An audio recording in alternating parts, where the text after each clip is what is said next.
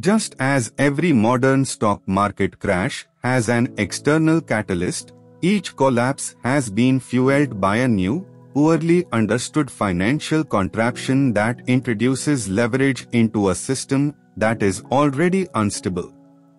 In 1907, that contraption was the trust companies that were essentially ungoverned and piratical. In addition to the absolute lack of reserves, much of the collateral securing trust company loans were illiquid and couldn't be easily sold to pay off the loans. It might take months to liquidate raw land, and if so, it could be at a substantial loss. This explains why banks were prohibited from owning land unless it was through foreclosure. The facilities and machinery securing a bridge loan to allow for an industrial combination might have no value outside the businesses that used it, and if it did have value, it might similarly take months to sell and relocate before the loan could be satisfied. As is true with all the financial contraptions that have led to modern stock market crashes, the trust companies worked beautifully when the sun was shining, but once storm clouds formed and a gale started to blow, the trust companies weren't able to drop their sails. Instead, the leverage inherent in their unreserved structure meant that they became more exposed as the storm worsened. Leverage means that a $1 decline in a stock price might generate $2 in losses for shareholders using leverage. Those losses might force investors to sell, driving the price down another $3 and generating $6 in losses for the remaining levered shareholders, some of whom are now forced to sell, driving the price down another $9, again producing outsized losses for the remaining shareholders, some of whom will be forced to sell for whatever they can get. But leverage isn't necessarily financial, it can also be behavioral.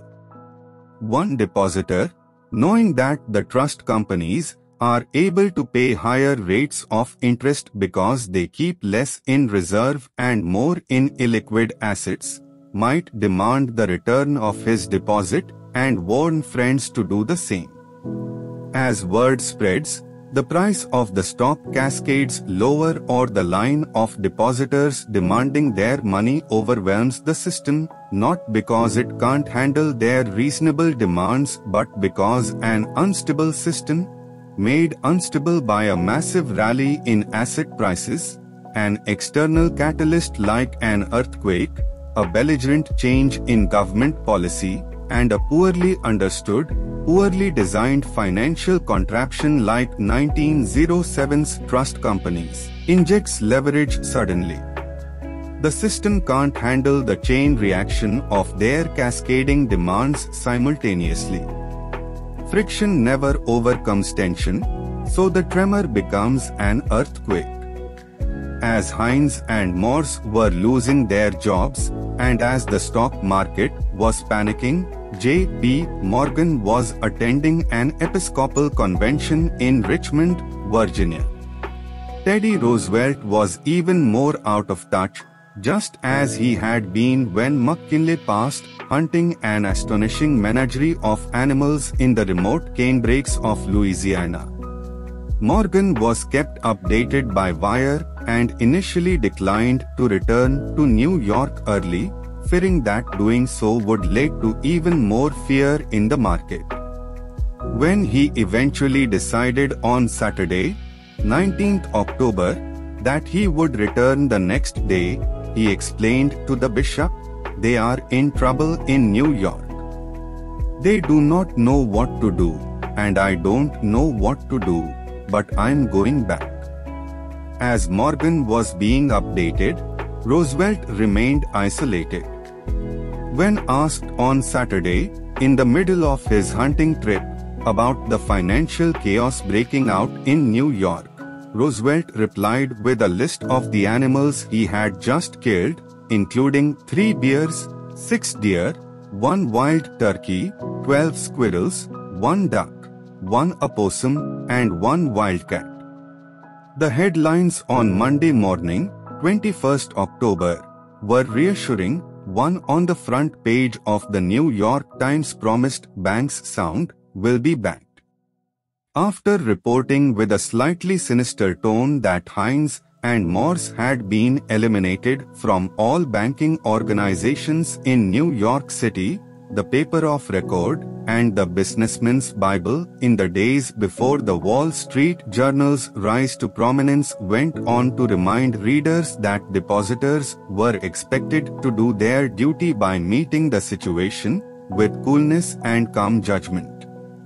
Despite this, on Monday, 21st October, the panic of 1907 set in. The stock market had lost 5.9% during the previous week and was now down 35.5% for 1907, but it was about to get much worse.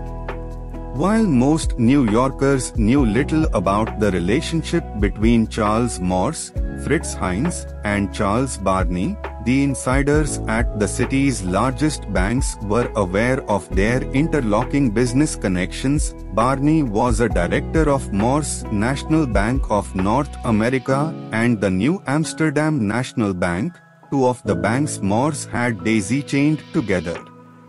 Barney also served on the board of Morse American Ice Company and was a large shareholder in his Consolidated Steamship Lines, which controlled steamship traffic along the East Coast. Knickerbocker Trust also held sizable stakes in these companies, as well as Morse American Ice Securities Company, the Clyde Steamship Company, and the Butterick Company.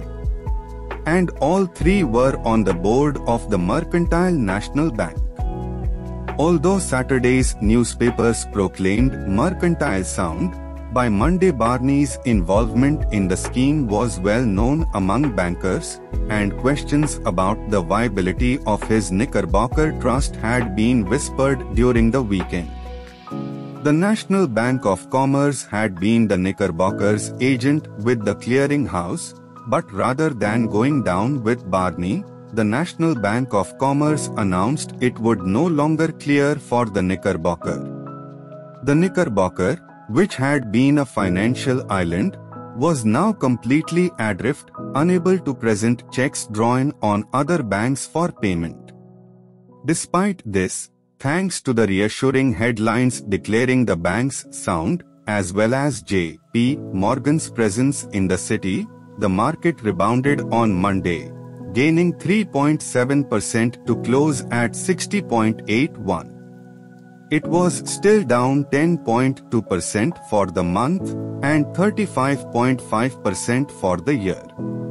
By the next day, Tuesday, 22nd October, it wasn't just banking insiders who knew about the connection between Heinz, Morse, and Barney and were questioning the Knickerbocker's survival. That morning's papers reported that Barney had resigned from the Knickerbocker late the previous day and that he'd been forced out because of his connection with Mr. Morse and the Morse companies. Asked if the Knickerbocker was in trouble, Barney scoffed, "Nothing could be more absurd. The company was never in a stronger position. Depositors weren't so certain." With October 22's ambiguous headline, Knickerbocker will be aided, but the certain news that Heinz, Barney, and Morse were connected, depositors took no chances. They lined up to withdraw their money. By the time the Knickerbocker opened for business at 10 a.m. on Tuesday, more than 100 depositors were waiting in line. 15 minutes after the doors opened, the line reached from the tellers to the sidewalk as the tellers closed accounts and pushed stacks of bills across the marble counters, through the bronze gates inside the mahogany woodwork. Next to each teller were stacks of currency, bound in $2,000 lots. A stack would dwindle and disappear, and the teller would reach for the next stack to pay the next depositor.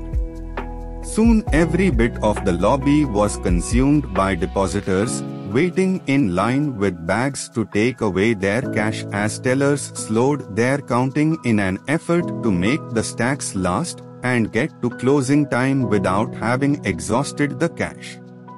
After a check for $1.5 million drawn on the Knickerbocker was presented by Hanover National Bank, which was followed by a check for $1 million presented by a different bank, the demands of depositors who wanted their money back overwhelmed Knickerbocker's small cash reserve. After returning $8 million to depositors in just 3 hours, the Knickerbocker Trust was forced to halt payments. Many of those already inside refused to leave. Those still outside rattled the doors, demanding information. Investors had lost faith in the Knickerbocker literally overnight, and a bank run that lasted just 3 hours forced the closing of one of the largest, most connected, best-known financial firms in New York City. The Dow lost 2.8% that day, to close at 59.11, and was now down 12.7% for the month and 37.4% for the year. On Wednesday, 23rd October, the New York Times front page featured a story about Ringling Brothers combining with Barnum and Bailey, but there was another story about another circus, the Knickerbocker Trust, and the news was bad for depositors. The Knickerbocker would not reopen after Tuesday's run. Despite the spreading panic, other news on the front page was good. The largest type of the edition was reserved for the headline reporting that the Trust Company of America, TCA, would be aided via loans from J.P. Morgan's syndicate. In the era before the Federal Reserve Bank, J.P. Morgan was the unofficial but unrivaled leader of the country's financial community, and as such was the country's lender of last resort. Morgan was now 70 years old. He had turned 69 on the day before the San Francisco earthquake. He was trying to untangle himself from his bank's day-to-day affairs. He wanted to get on with his collecting of art and antique manuscripts, and he was counting on his son, Jack, to take over. But just as Teddy Roosevelt had been the only Republican who could win the governorship of New York in 1898, J.P. Morgan was the only financier who might stop the panic of 1907. The headlines about the Trust Company of America were premature and counterproductive. As TCA depositors read of what had happened to the Knickerbocker Trust and that it wouldn't reopen, and that their own trust company was in need of saving, they decided not to take the chance. They lined up outside the TCA just as they had lined up outside the Knickerbocker the day before. J.P. Morgan's son-in-law reported that the line of depositors extended down Wall Street and around the corner into William Street. While it was certainly true that Hines, Barney, and Morse were connected by joint business dealings, the extent of the connection was not yet obvious to outsiders.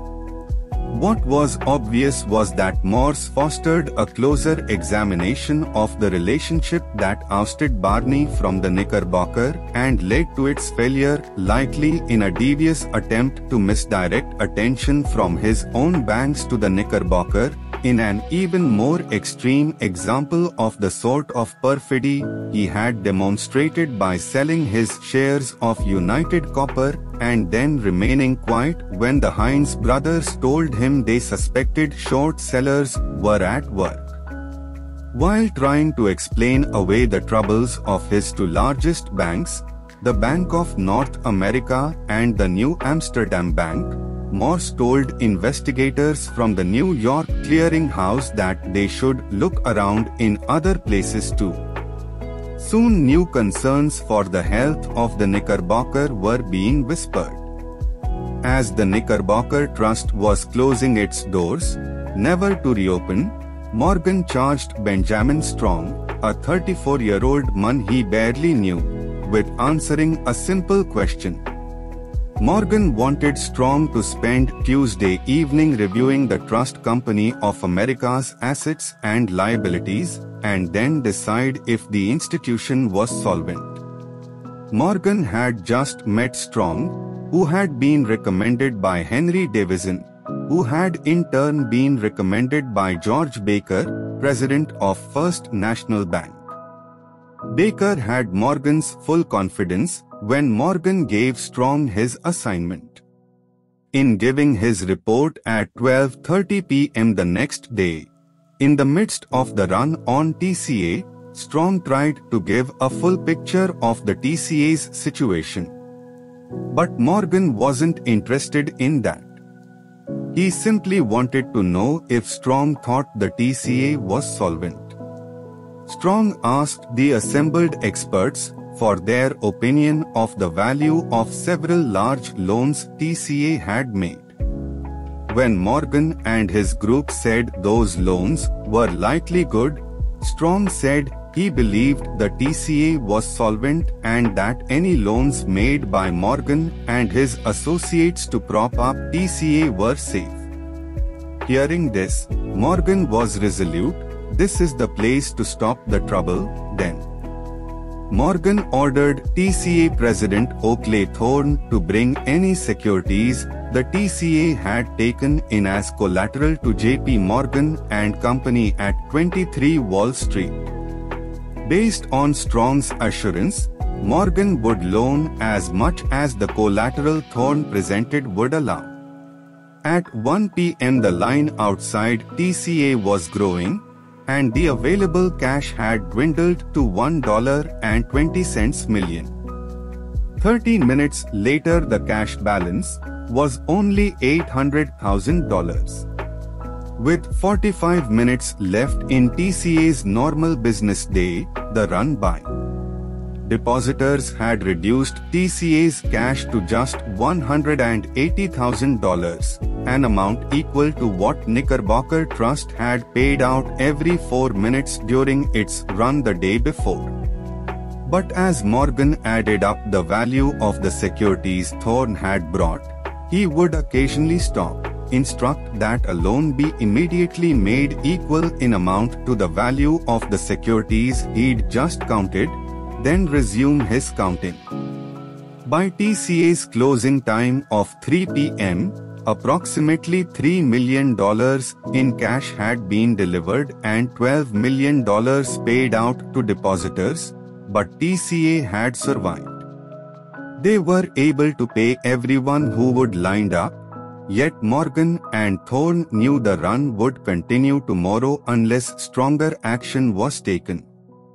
As the banks and markets closed on the 23rd, the Dow was at 58.21, down another 1.5% for the day and now down 14.0% for the month of October and 38.3% for the year.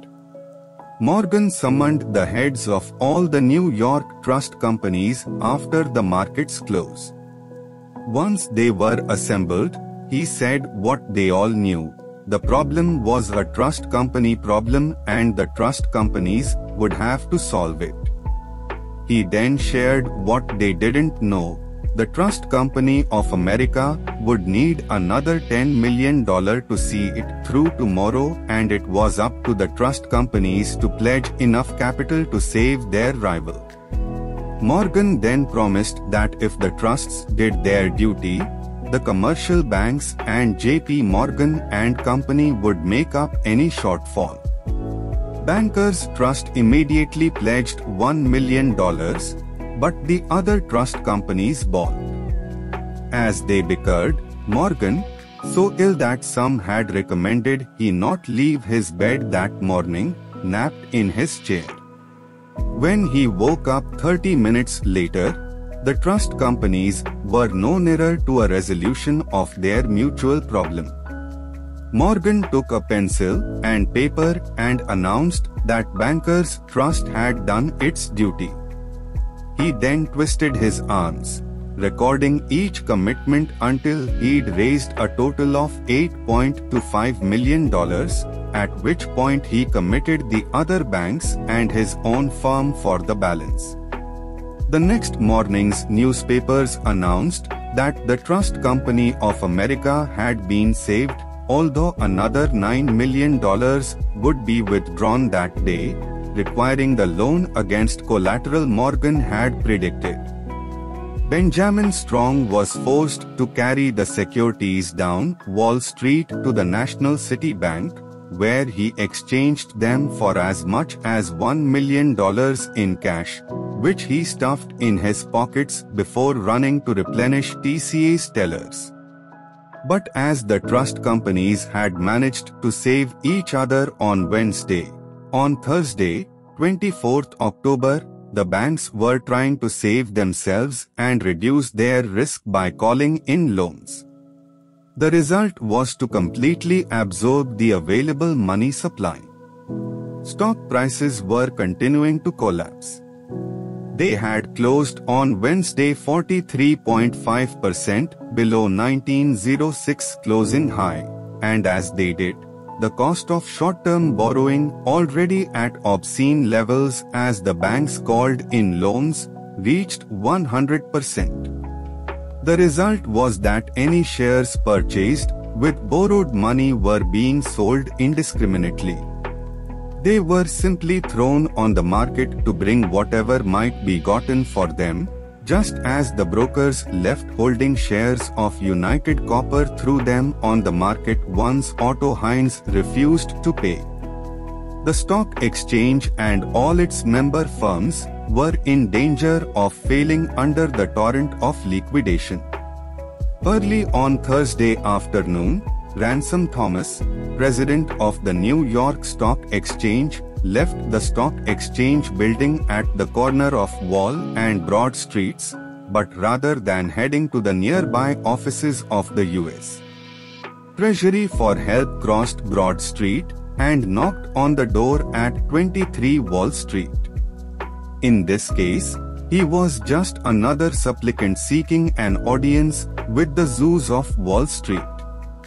Thomas walked directly to Morgan's office and interrupted Morgan's conversation. "Mr. Morgan, we will have to close the stock exchange." "What? We will have to close the stock exchange?" Thomas repeated. "At what time do you usually close it?" Morgan asked. "Why, at 3 o'clock, Thomas answered. "It must not close 1 minute before that hour today," Morgan said, according to his son-in-law, who later wrote that Morgan emphasized each word by keeping time with his right hand, the middle finger of it pointing straight at Thomas.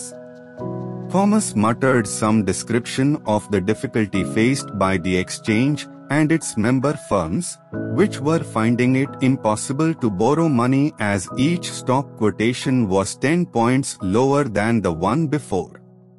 Investors and speculators were rushing to sell their stock, some because they thought prices were going to weaken further, some because they simply had to. They had to because speculators had borrowed money from banks or their brokers and used it to buy stock, with the shares serving as collateral, as Otto Heinz had done with the disastrous United Copper pool. This is the simplest form of leverage. These loans were not without conditions. If the value of the stock securing the loan dropped, as it was doing now, the lender might require the borrower to deposit more collateral in the form of cash. The borrower could deposit that additional cash or sell his shares. In a more extreme response, The lender could demand repayment in full at any time, and lenders on 24th October weren't giving borrowers the option of depositing more collateral. They were demanding full repayment of outstanding loans immediately. Since borrowers didn't have the cash, they'd used it to buy stock. They had to sell their stock. It was as if every mortgage lender demanded every homeowner pay off their mortgage immediately. All those who couldn't raise the money would be selling their homes simultaneously. There weren't enough buyers for all the stock being sold. There rarely are when everyone has to sell at the same moment. Thomas was there to ask Morgan, a man who abhorred stock speculation, for a loan that would allow stock speculators to pay off their original loans, extend the period in which they could liquidate their holdings, and end the panic. Thomas told Morgan he needed $25 million or else 50 brokerage houses would fail. His only alternative was to close the exchange early. Morgan knew that once a bank or trust company closed its doors early and told depositors it didn't have their money, the institution could never reopen. This is what had happened with the Knickerbocker Trust, and what he had worked so hard to prevent for the Trust Company of America. Similarly, he knew that if the stock exchange had to close because of the selling, it might be a decade before it reopened. Morgan acted quickly, summoning the presidents of the banks in the neighborhood. By 2 p.m. they were assembled, and Morgan was succinct. Unless the men in the room could commit a total of $25 million in the next 15 minutes, at least 50 stock exchange firms would fail. Also, the exchange would close and it might not reopen for years. Within 5 minutes the men had more than met their goal. $27 million had been allocated. When the announcement was made on the floor of the exchange that $27 million was ready to be loaned at 10% interest, a fraction of the 100% interest that had been demanded that morning, and an even tinier fraction of the 125% demanded by anyone with money to lend earlier that afternoon, one of the clerks responsible for recording names and loan amounts had his suit coat and vest ripped off in the chaos. The New York Stock Exchange closed on Thursday, 24th October, at its regular time.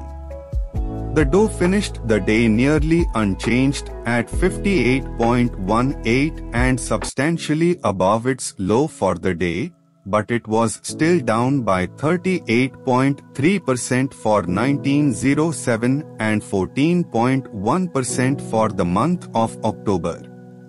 While stock exchange firms would need an infusion of another $13 million the next day, Friday, 25th October, the run on the Trust Company of America and the other trust companies slowed.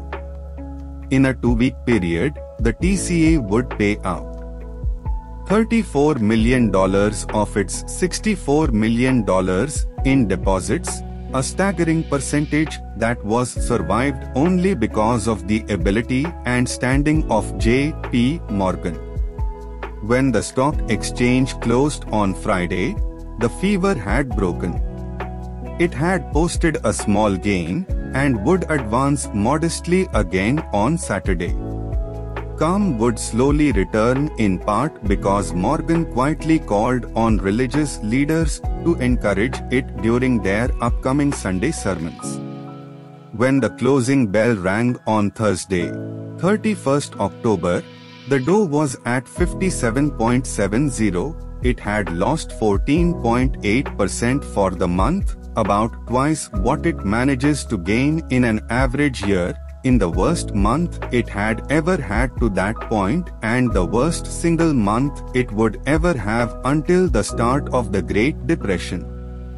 During that month, it lost ground on 8 consecutive sessions and finished lower on 19 of the 27 trading days. Concerns would continue to echo, and the Dow would display weakness during the remainder of the year before bottoming for good at 53.00 on 15th November, down 43.8% for 1907 and exactly 50 points below the high made in 1906. When the stock market closed on 31st December 1907, the Dow Jones Industrial Average had lost 37.7%, by far its worst ever annual performance until 1931, and still the second worst loss ever.